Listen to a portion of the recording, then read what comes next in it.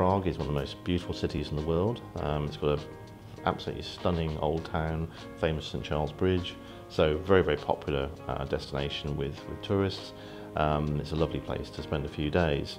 If you go back 10 or so years, when I first went to Prague, it was quite hard to find good restaurants. It was quite Eastern European, sort of dumplings, that kind of stuff.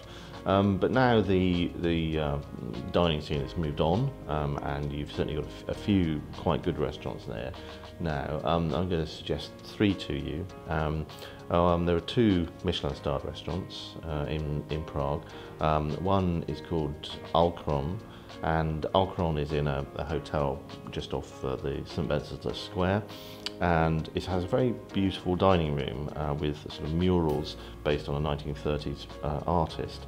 So it's a very sort of Art Deco style dining room, gorgeous.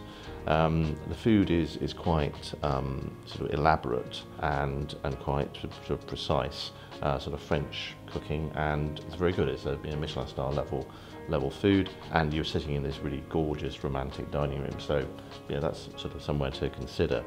If you want to go a little bit more Czech, then there's a restaurant called Degustation, which, despite the French sort of name, is actually a pure Czech restaurant based on the recipes in a very old, I think it's 18th century cookery book, which they have a little, very sort of faded copy of tucked away in the kitchen.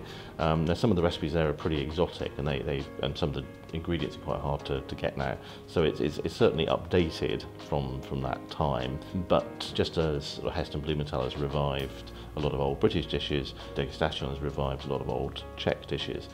So what you have here is a very sort of a restaurant that's set in a traditional mould, but the cooking is very modern, and so the take on all these dishes is very modern.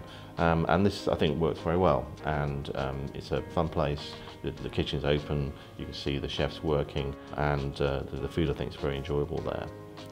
The third place was a bit of a sort of surprise to me, because I almost stumbled upon it, and it's a place called Finestra, and it's a quite simple, appearingly very simple Italian restaurant with a delicatessen next door. But what really, really impressed me was the incredible quality of ingredients there. So I had some tomatoes that could have come straight from the Amalfi Coast, and in fact they did. They were absolutely stunning quality.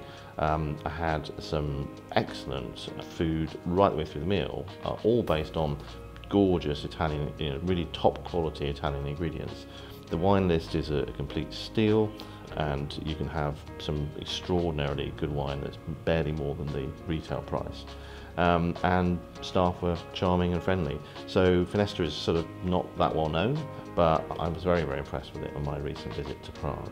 So these days in Prague you can actually eat quite well, and the food is beginning to sort of match the beauty of the city itself.